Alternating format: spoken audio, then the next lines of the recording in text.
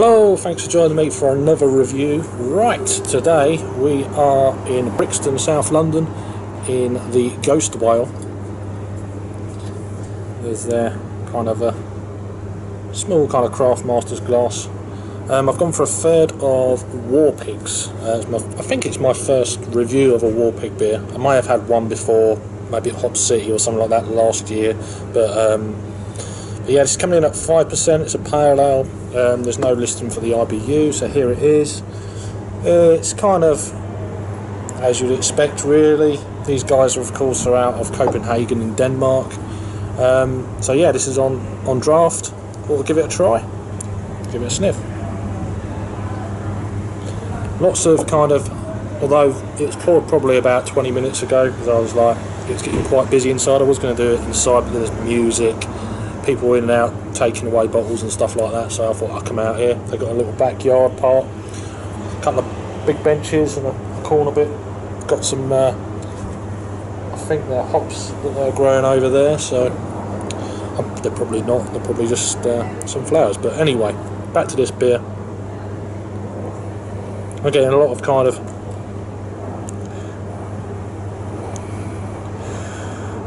pineapple, big citrusy notes in this. Maybe a bit of passion fruit, juicy orange, maybe a little bit of melon. It's a little bit, on the aroma, it's the first time I've actually really got to actually, I've had a few tastes already, that was a while back. First proper aroma I've got of this, and I'm outside. But yeah, it's smelling really nice. Definitely a melon kind of quality coming through, so let's give it a try. Cheers.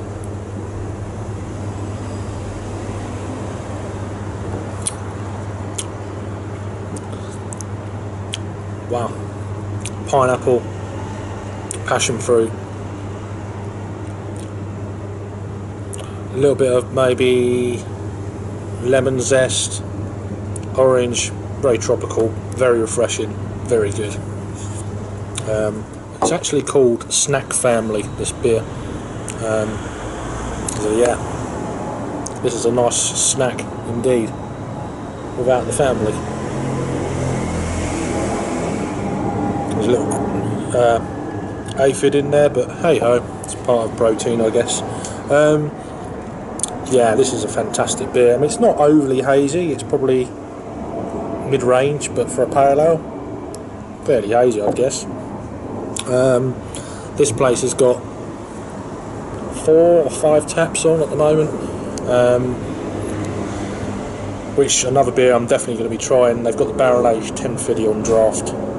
I've got a can of that in the fridge at home, but that Paul brought that over from Pennsylvania in America, so that's safe, because I'm going to go and, I wouldn't have anyway, but I'm going to go and try it on draft. So in the UK, madness, isn't it, really? You get beers like this in the UK that some people in America can't get at all, so very lucky.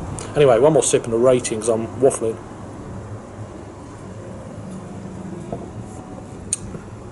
It's a very crushable beer. If you're in any kind of major city and you've got a beer like this on draft, like I'm in London now, it's just a winner. It really is a winner. Regards to then a rating, I'm giving this an 8 out of 10. It's a really good pale ale. It's definitely worth seeking out. If you're in Copenhagen, you've probably already had it.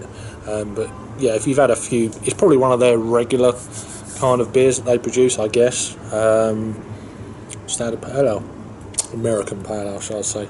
Anyway, comments down below if you've had this one before, or if you've had any other beers from Warpigs before. Be quite interested to know, because I've not really touched too much on this brewery, so but I'm going to in the future for sure. Anyway, cheers for watching, and I will see you shortly on the next review. Cheers.